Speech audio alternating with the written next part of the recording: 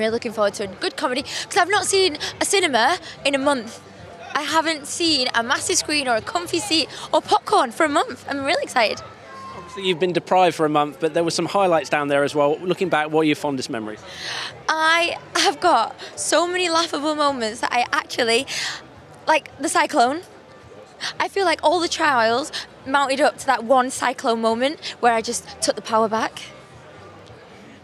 In terms of the other people, is there anyone you're missing and who are you not missing?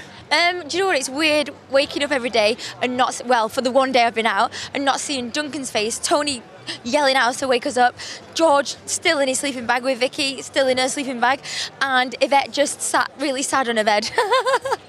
And are you proud of yourself, not just for surviving, but for doing as well as you did? I am so proud of myself because at one point I wanted to give up, but I didn't give up. And therefore, in life, you should never give up because there's always the light at the end of the tunnel. When you got back to civilization, what was the first thing you did in your hotel room? I ate loads of puddings. I ordered 2 puddings, but because my belly couldn't take it, I was sick. I was gutted. I wanted to eat it back in. Ew! When you're not stuffing yourself with pudding, what have you got planned for 2016? What have you got? I'd probably go to the gym more so I can eat more pudding. Have you got a message to fans before you leave us? Thank you so much. Thank you so much, everyone, for voting. You have been amazing, and I love you all. And thank you for your Twitter and Instagram messages.